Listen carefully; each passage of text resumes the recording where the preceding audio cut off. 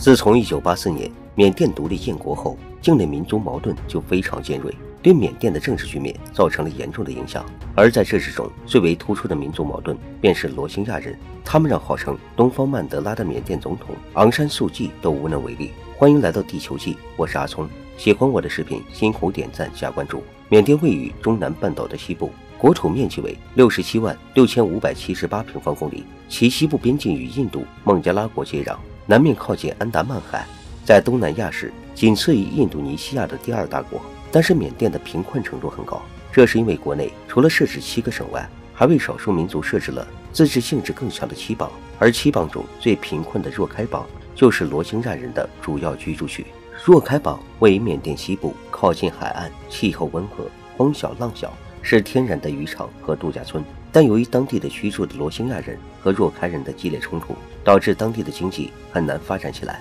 其实早在缅甸1974年颁布的新宪法中，罗兴亚族就未被入列官方认定的少数民族。到了1982年，缅甸军政府甚至制定了公民身份法案，通过立法手段剥夺了罗兴亚人的公民身份。也正是由于缅甸政府的所作所为，罗兴亚人只能以难民的身份被列入联合国难民署的榜单之中。那为什么缅甸政府如此敌视罗兴亚人？这就和罗兴亚人的出身有关系了。学界普遍认为，罗兴亚人是过去英国殖民时期带来的孟加拉人和当地人融合后产生的民族。当时的新民族主要的工作就是开垦土地，帮助殖民者管理殖民地，所以缅甸人一开始就不喜欢罗兴亚人。而且从外貌上来说，罗兴亚人看起来确实更像孟加拉人，而且在全国信仰佛教的缅甸，信仰基督教的罗兴亚人就显得格格不入了。当然，罗兴亚人不被缅甸政府喜欢，也和自己的骚操作有关。在缅甸独立初期，罗兴亚人也曾经是缅甸少数民族的一员，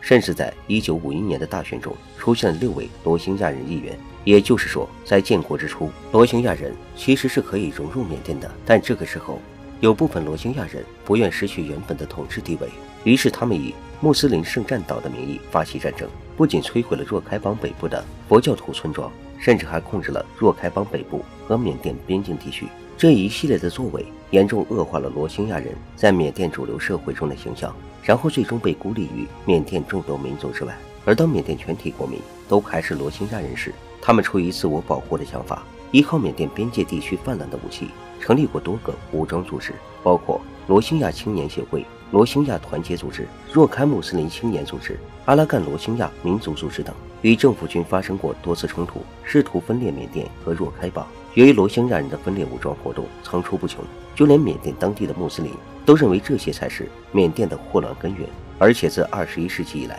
发生过多起罗兴亚人袭击当地佛教徒和袭击警察局的恐怖袭击事件，这相当于同时得罪了缅甸的宗教团体和军政府。可以说，罗兴亚人在缅甸已经没有立足之地了。在面对这样的罗兴亚人，被称为东方曼德拉的昂山寄素也只能说，我不是特蕾莎修女，只是个政治人物。此外，作为东盟和 WTO 成员国的缅甸，陆上接连东亚、东南亚与南亚，是亚洲各国的交通要道。天然的地理位置优势赋予了缅甸独一无二的区域战略地位。缅甸本应该凭借这样的地理优势获得经济的快速发展，但以罗兴亚人为代表的民族纷争、宗教矛盾和武装割据等问题，使得缅甸无法整合国力来发展经济。所以对于这样的罗兴亚人，缅甸怎么可能对其抱有善意？事实上，缅甸作为亚洲民族成分最复杂的国家之一，除不被承认的罗兴亚人外，缅甸境内还有135个少数民族。这135个少数民族带来了大量的民族矛盾和地区武装割据势力，这些都让缅甸的社会秩序和经济发展都面临着巨大的威胁。本期视频就到这儿，欢迎留言评论，下期见。